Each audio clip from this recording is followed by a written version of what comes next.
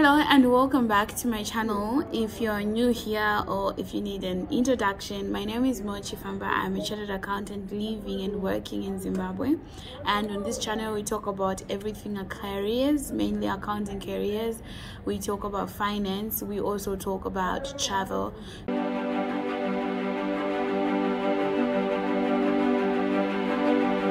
So in this week's video and the next week's video, we're going to be talking about finance related things, mainly building the house. You know, this has been the theme for the channel for the past month or so, and we're just continuing on that.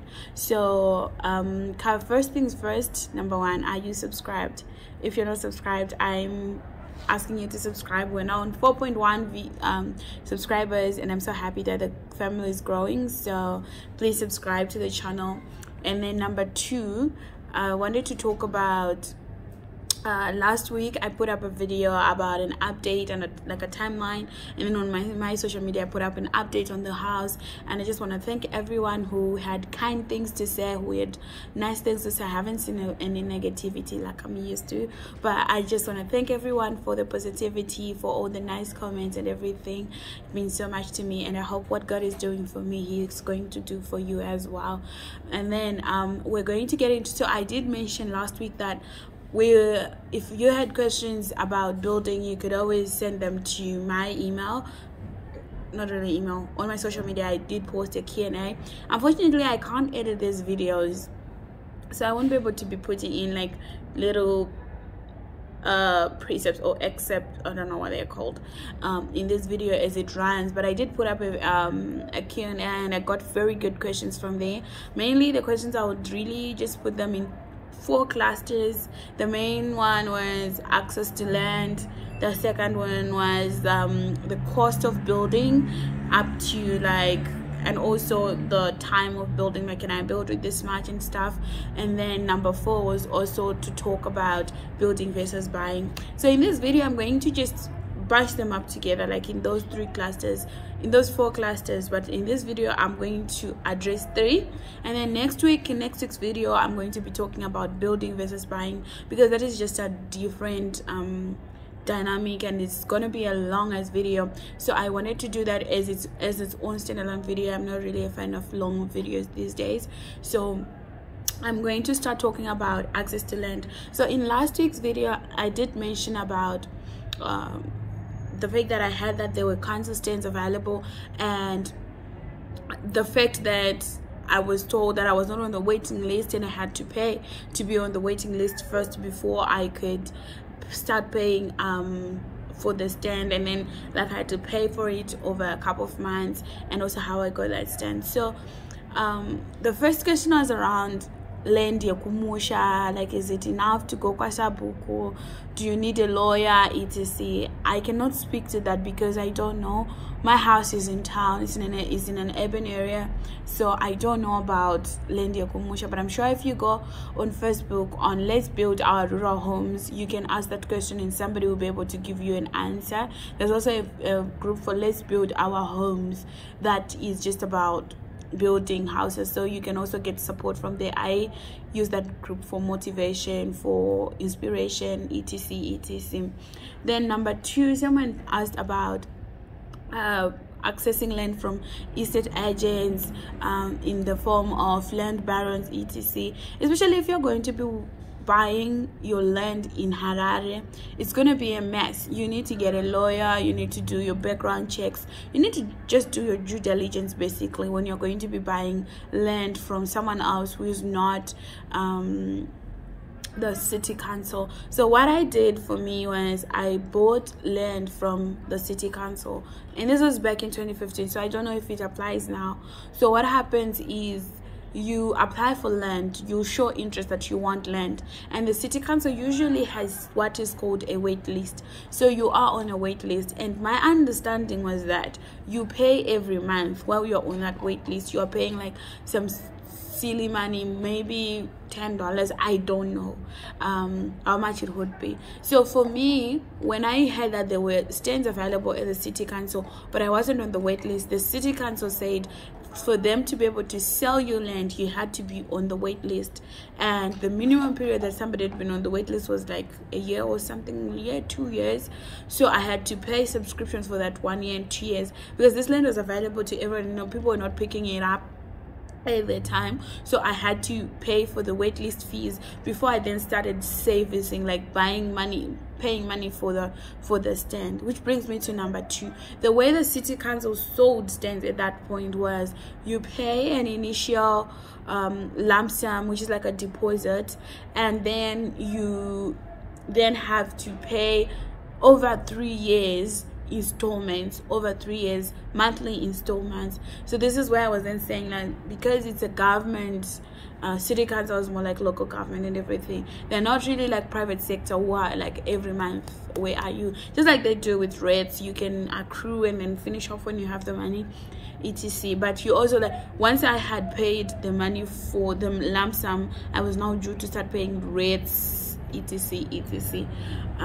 So basically that's the process. I think if you go to the city council, they'll tell you about this waitlist situation. I only heard about it at that time because there were stands. I didn't know about it, and post by my own stand, I never researched about it. So that's as much as I can say. Please go on the Facebook group of Let's Build Our Homes, or like just find a lawyer if you just want to acquire land, because I've had a lot of friends who have tried to buy land from dubious people, or buy and build, and then all of a sudden it's getting destroyed, etc. So you don't want to do that. So in terms of that part, I think I have exhausted it. Then the second thing that I'm going to talk about is the money needed to buy. The first thing on the money needed to buy is the money needed to build. Somebody asked me how much were the 3 rooms, how much was the 2 rooms, how much was it to build the entire house. So houses are different in that, number one, my stand is 300 square meters, and I don't remember how much space the plan, like the actual land covered by the house is, but so that affects the cost of building as well, number one. Number two, location, in terms of, can you use farm bricks, can you not use farm bricks, do you need a special foundation, don't you need one? Number 3, aesthetics, is that the word? How you want your house to look. You can roof with IBRs, you can roof with asbestos. I don't know if people still do that. You can roof with like those tiles. The flooring even, do you want a tiled floor, or do you want like those old floors, or do you want those old cement floors, or do you want carpets? So there's just like, even windows, there are types of windows. Even the glasses, there are these ones that look like mirrors, then there are those ones that are just like the plane that we used to know back in the day.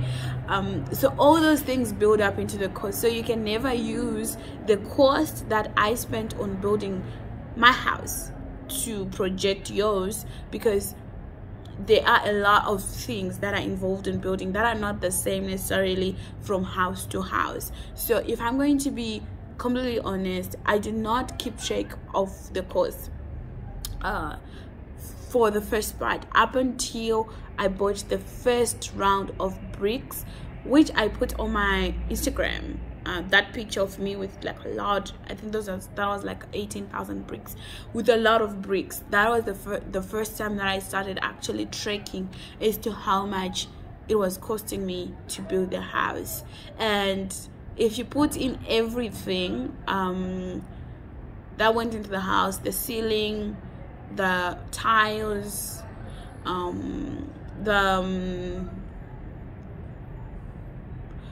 like the doors, the windows, the glazing, everything, including paying the labor, the building and everything, my cost was plus or minus 25k.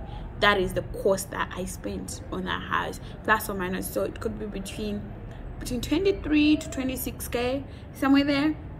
That was the cost that I used, which I understand to be actually quite a lot for a house in high density, because at the end of the day, most houses in the high density don't have like tiling, but in the location that I built in, people are doing like the most of their houses. Some houses are not painted, sometimes houses don't even have like that what do they call it, skimming. They don't do the skimming, they just plaster, and sometimes don't even paint. Mine was plastered, then skimmed, then painted, and everything like that. So that builds up on the cost. So for me, that was the cost that I did incur. I think next week when I do the building versus buying, I'll just do a stage by stage sort of rough estimate of how much it cost me. I think that could maybe help you, like when I break it down to say foundation, excavation, foundation, up to wall plate, roofing, how much was it.